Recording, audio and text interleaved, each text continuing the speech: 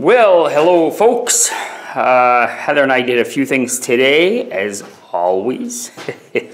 Anyways, I ran those wires this morning while Heather was doing some other stuff.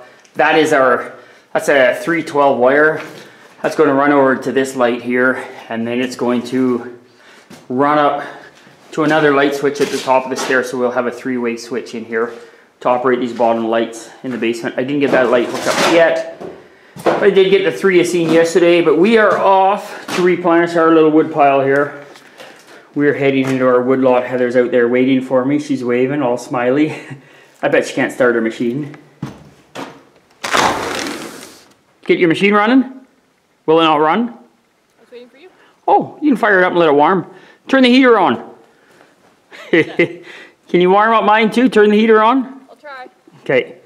I bet it won't work. Make sure the windows are up. Well, we're on our way in, folks. Oh, that fogged her up, didn't it? See these tracks, Heather, on the ground? You know what they're from? Those? Yeah.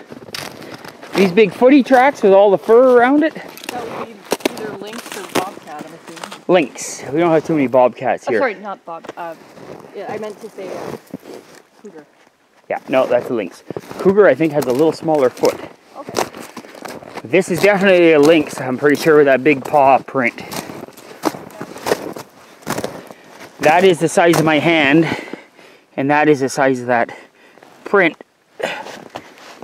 I'm guessing that's a lynx track.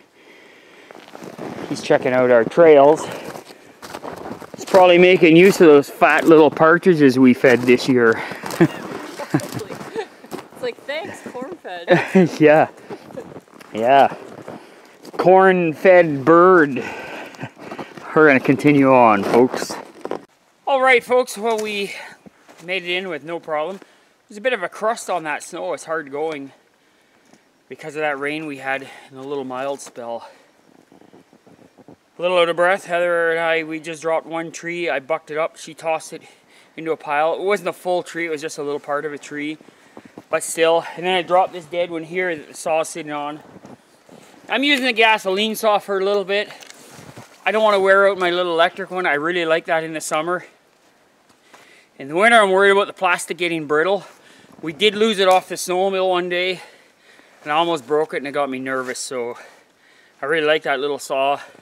That's why I'm using the gasoline one right now.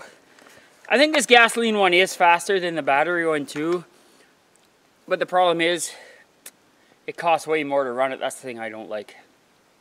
I like the battery saw because it's just about free to operate other than the chain oil.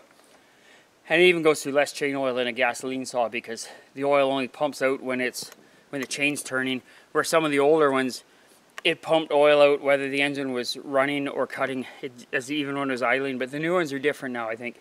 They only pump oil out when the chain's spinning. But anyways, I don't mind a gas one. Not my favorite. I find they're too loud and expensive and stinky. But anyways, we're going to cut this up. I'm going to cut this up, and then we're going to bring up the snowmobiles. We're going to load these and get home. It is cool in here. I think it's about minus 20 degrees Celsius in here right now. Which is cool enough, but I am sweating up a storm from moving around in the snow. It's already up past my knees in here. So we're starting to get a bit.